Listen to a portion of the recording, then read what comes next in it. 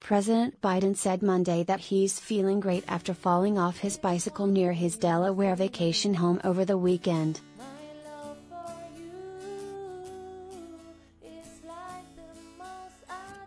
The president, who turns 80 in November, toppled off his two-wheeler Saturday near a group of reporters, who swooped in for a shot of the commander-in-chief on the ground.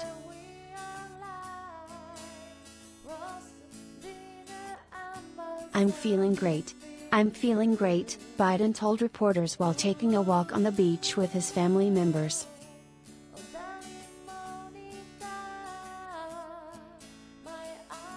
Biden blamed the embarrassing dismount on his bike's pedals, as he leaned in to whisper to the press that "I fell, in case you didn't notice," before reiterating, "I was fine."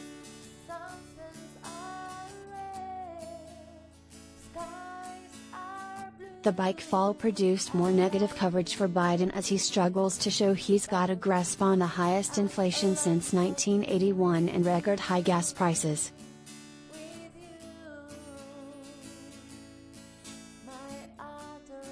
"What happened was, do any of you guys ride bikes?" Biden said Monday. "Well, they have. Some of them have this thing you put your toe in that restrains your foot so it doesn't slide off the pedal. Well, I was getting off the bike. It got stuck on the right side.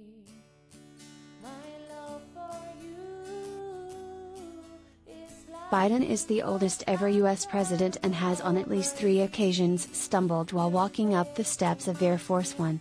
His detractors often claim he's in mental decline.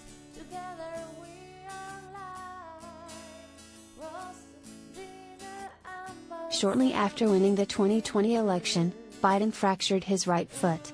The then president-elect said that he tugged his dog Major's tail after a shower, then tripped on a rug.